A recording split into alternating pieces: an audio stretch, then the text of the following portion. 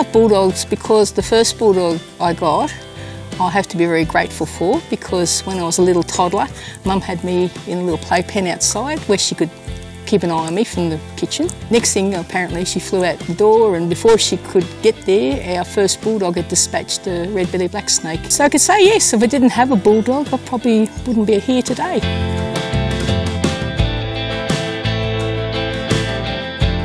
I've had them all my life, 62 years, and it wasn't until the 1970s that I decided I might like to do dog shows. In due course, I became a utility and non-sporting judge as well.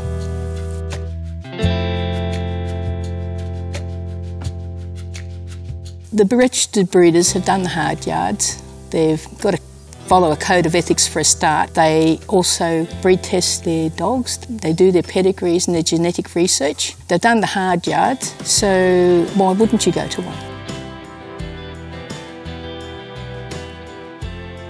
Why keep them healthy? The same reason you keep every dog healthy.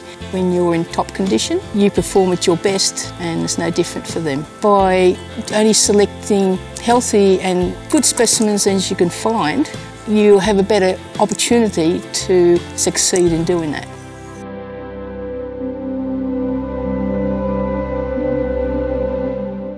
Billie Jean has got to Rally Novice, and her brother Benny got to Rally Advanced title. You know, I'm pretty happy with that. Billie Jean has finished her tracking now. She's in the bush. She's got her tracking championship, so she's now got her track and search dog title, and now she's currently going for track and search dog excellent title. Essie's just started. She's got her tracking dog title, and I've started a bit of confirmation shows with her as well.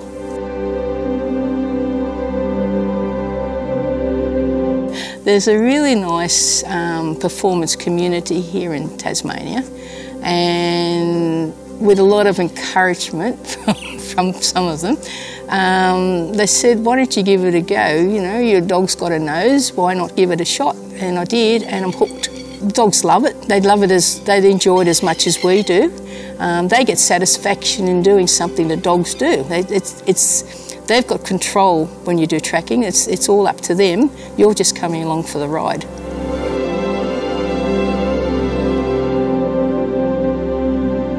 Do your research. Go to a recognised breeder. Have a look at their dogs. Go to a few dog shows or performance events. See what their dogs can do, and then make an informed decision of your choice.